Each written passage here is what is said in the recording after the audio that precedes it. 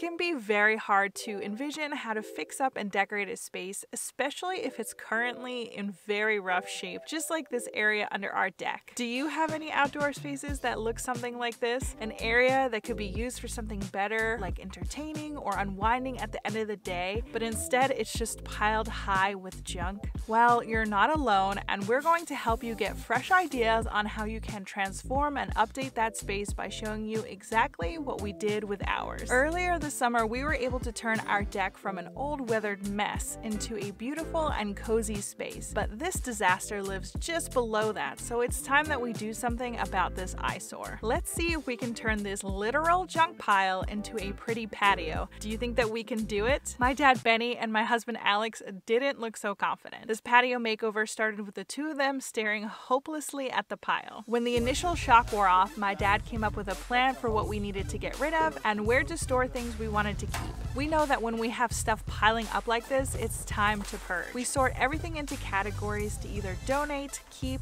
throw out, or sell. The goal is to have less stuff that needs to be stored in the first place. Alright, it's looking better, folks.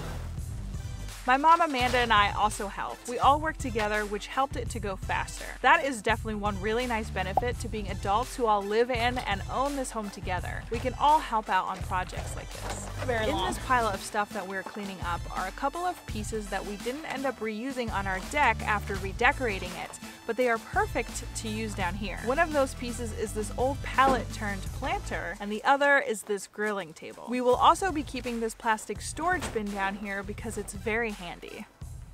But these giant slabs of wood that we're holding onto for potential future projects had to go. But they're heavy, so my dad loaded them up on a hand cart. Where do you want to go? I don't know. I just know I gotta move it. And took them around the house to store them in the garage.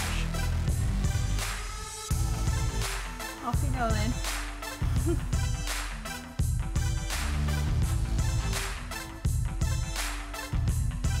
With that, we decided to call it a night, leaving the space in much better shape than when we started, but there's still more we want to do to take it from just a plain under the deck area to more of an inviting patio where we actually want to hang out.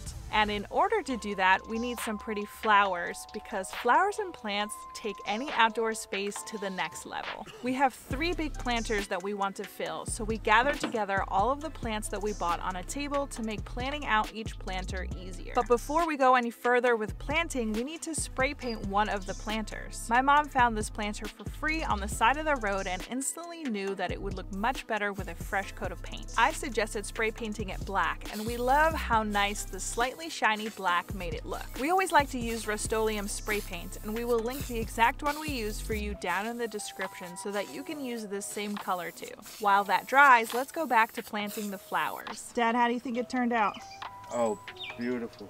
We already had a couple different bags of potting soil, so we started by dumping them into our wheelbarrow to mix and combine them all evenly. For each of the 3 pots that we have, we plan to plant one larger centerpiece plant in the middle, and then fill in the outer edge with smaller colorful flowers and filler plants. After combining the soil, we filled our first planter almost to the top with dirt, planted a canna as the center plant, and then filled in around it with super bells, sweet potato vine, and creeping ivy. Next, we filled this big green ceramic pot that we've had for a few years with potting mix and planted a dragon tree in the center. Repeating the process of the first planter, we filled in along the edges with colorful impatiens. And now for the pot that we were most excited to beautify, the black planter that we spray painted earlier. This one got this really pretty white mandevilla vine, along with some super bells and a sweet potato vine, as well as some creeping jenny. We also added this little wooden trellis so that the mandevilla could vine up and show off its pretty blooms. As soon as our planters were ready to go, we wanted to put them in their spots, but first we had to finish off clearing out the new patio area. For the last couple of years, we have used these large round slate pavers to help create a feel of a patio down here, but we want to take this space in a different direction. We decided to reuse these pavers in a different part of our yard. We have this little fire pit area on the side of our house that already had a few of the same pavers, so we decided to move them up there to round out that area and make it more defined. My dad got the tough job of lifting and rolling these big boys up the hill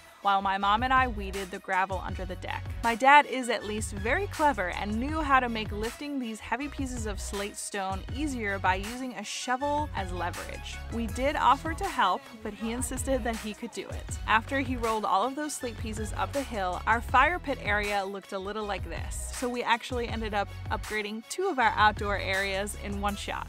With all of those pavers gone, we raked out the gravel a bit and got ready to finally place our pretty planters. We chose to frame the patio corner to help create an edge and to better define the space. We placed our biggest planter in the very corner as our foundational piece, and then we brought in this green planter since it was slightly shorter to help create a layered look. The last touch for this trio is this planter tray turned bird bath. We filled it with water for the birds and other smaller wildlife to enjoy. Then we placed the last planter on the other side of the patio for a bit of balance. We were very happy with this corner that we created, but still felt it needed something else. So we headed to the garden center at Lowe's for one more thing. My mom got the idea of adding some landscaping rocks around the base to help finish it off. We got 2 bags of egg rocks and put them all along the base of the pots, and it was exactly what it needed. Before putting the last touches on the patio, one final thing we quickly needed to do was pressure wash this space. My dad recently got a brand new DeWalt pressure washer, and he was definitely excited to have an excuse to use it. We just needed to pressure wash the wall and this plastic storage tub.